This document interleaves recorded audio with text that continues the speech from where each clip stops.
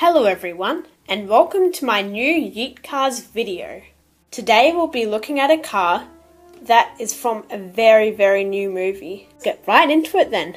Add in the comments if you think that this should have been a Lego set in the 2022 Lego sets. This is my first car with not just the inside steering, but it also has the steering from the roof. I've made it so the jet can twist around so it looks nice. Its doors open and the bonnet opens. The red beams here are for the red kind of glow.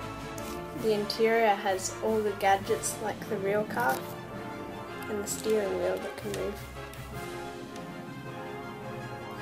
I'll show you the back.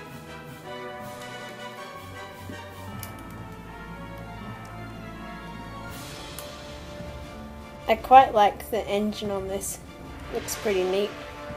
This car was a lot of fun to build and it only took me 2 days because it's been raining non-stop over here. Write in the comments what you think it is and I'll get back to you. So you can try and guess which movie it is from. Just in case you are still not sure what this car is, it's a superhero who drives it. I hope you guys liked this video. If you did, please subscribe to my channel and hit the like button. Thanks, and bye!